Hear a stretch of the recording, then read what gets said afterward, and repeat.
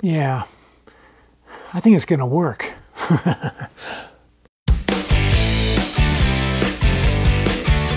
Hey guys, if you enjoy watching the guitar building videos that I post up here on my YouTube channel, I'd appreciate it if you might consider supporting my channel by visiting my YouTube merch store. Down below the description for this video, you'll see my merch shelf. And on that shelf, I've got t-shirts, plans for building guitars, and plans for making the tools that we use to build guitars. And if you can't see that merch shelf, don't worry, there's a link in the description as well. So just know that any purchase you make is going to help support this channel, plus you're getting something in return. Now, if you would like to support the channel, but don't want to spend any money, that's okay too. Just be sure to click the thumbs up button. That'll tell YouTube to promote my videos. Now let's get on with today's video. In this episode, what I'm going to be doing is the initial assembly of my 4-string bass guitar build. And as you can see, I've already done the initial assembly. Everything has been installed, so I'm kind of going back in time.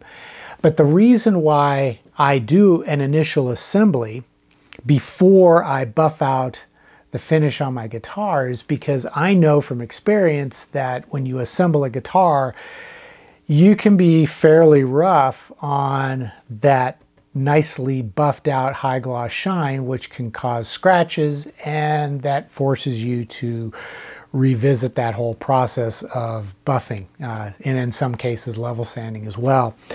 So to prevent that, I like to do my initial assembly now, and this will give me a chance to drill all the pilot holes, to position the bridge, get the pickup set up right, solder all my electronics, install the neck, install the tuners, I'll make the nut, I'll get everything stringed up, and I will do an initial fret leveling, and then I can make sure that everything is dialed in just perfect, and that's going to work just right. Then I will disassemble the whole guitar, level sand, polish sand, and buff out the finish. Then I'll do the final assembly, and the final assembly is so much easier to do at that point because all the work was done during that initial assembly. So it's just a matter of bolting everything together. And that means there's less of a chance of scratching my beautiful high gloss mirror-like shine that I work so hard to achieve. So let's jump in and get started. Bass guitars, even with humbucker pickups, can still be kind of noisy, so I'm going to try to keep it quiet by lining the cavities with conductive copper foil tape. Before I can install the humbuckers, I have to mark the position of where to drill the pilot holes for the mounting screws, and to do that I just use the cover and a small drill bit to mark those locations.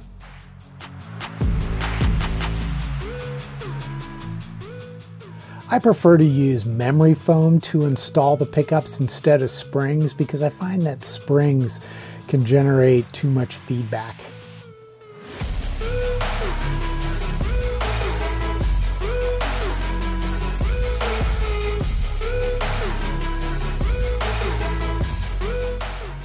And of course, to install the pickups, I have to drill pilot holes where I marked them earlier.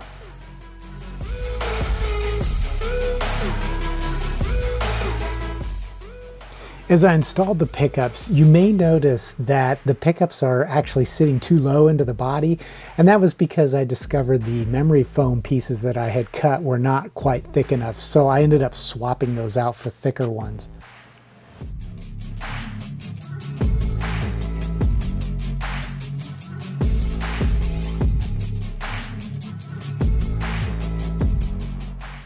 Of course, the back of the pickguard has to be shielded as well, otherwise there's no point to shielding the cavities.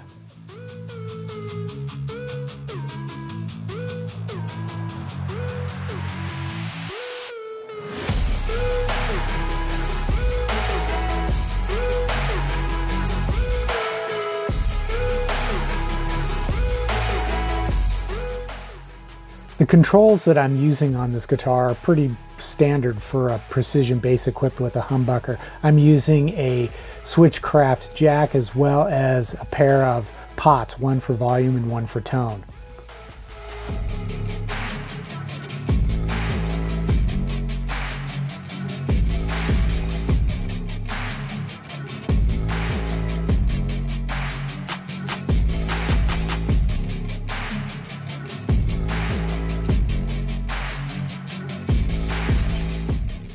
To keep my soldering work as clean as possible, I'm going to cut the wire as close to the length that I need as possible.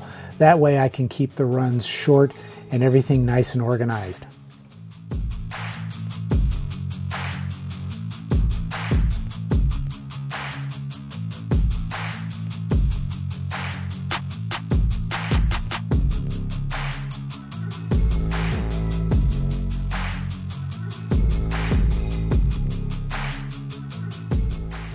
In order for the volume pot to work correctly, I have to bend one of the end lugs up against the back so it's grounded.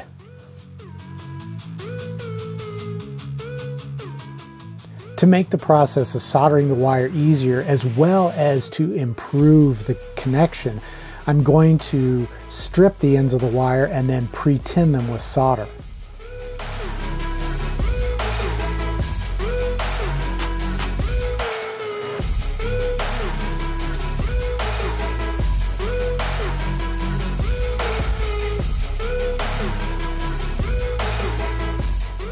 I'm also going to pre-tin the lugs on each of the controls, and I'm also going to solder that lug that I bent up against the back of the volume pot so that I can ensure proper grounding.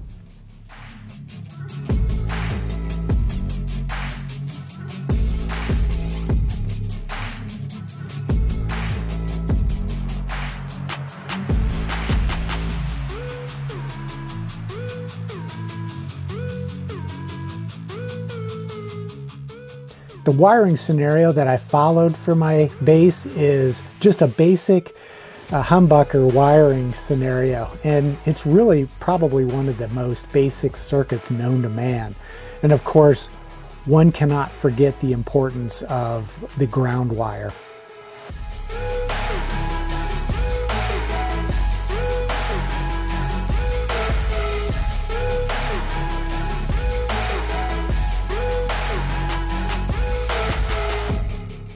The last step in the wiring process is to clip off any excess wire just to make everything nice and clean.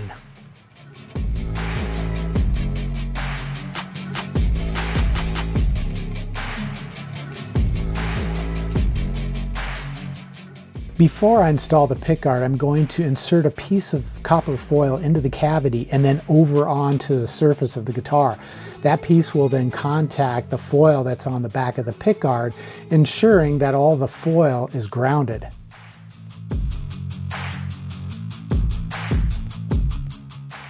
After soldering the pickup leads to the controls, I can screw down the pickguard into place.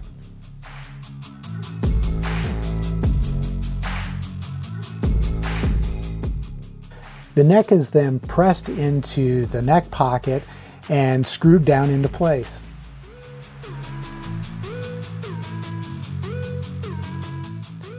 The 4 1/2-inch Hipshot tuners are installed, and I'm careful to make sure that everything is lined up properly.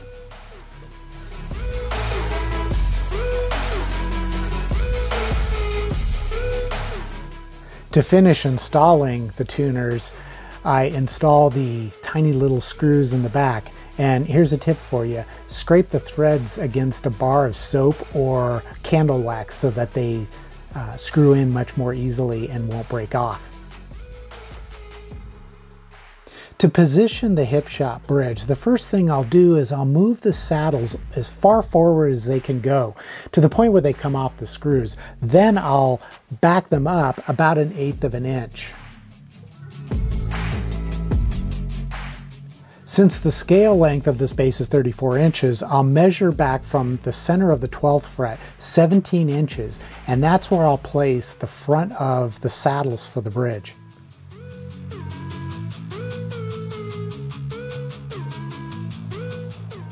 Then I'll place a piece of tape at the front of the bridge just to help keep things positioned correctly. While it might seem logical to position the bridge based on the center line of the neck, that's not the correct way to do it, especially with a bass, and that's because the strings are so thick. So what I'll do is I will first use the E string and check the alignment of the string from the nut all the way to the bridge saddle with respect to the edge of the fretboard. Then I'll do the same thing with the G string on the other side. Doing this will ensure that the strings always have the right amount of space between the edge of the string and the edge of the fretboard. However, it can mean that the bridge isn't perfectly centered.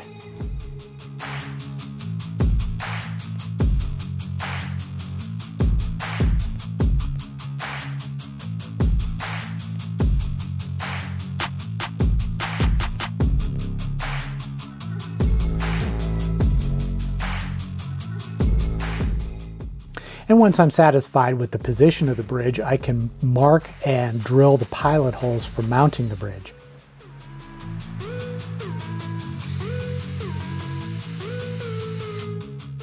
And I almost forgot, I need to ground the bridge, which grounds the strings. So I had to drill a hole at an angle from underneath the bridge all the way to the control cavity. Then I installed the ground wire and taped that with some copper foil tape.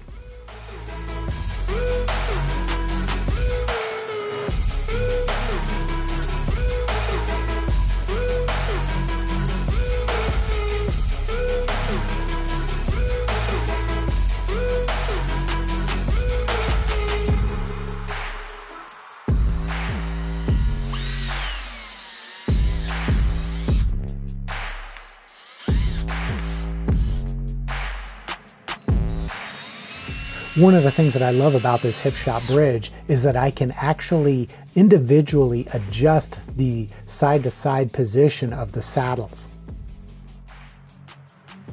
And of course, let's not forget the strap buttons.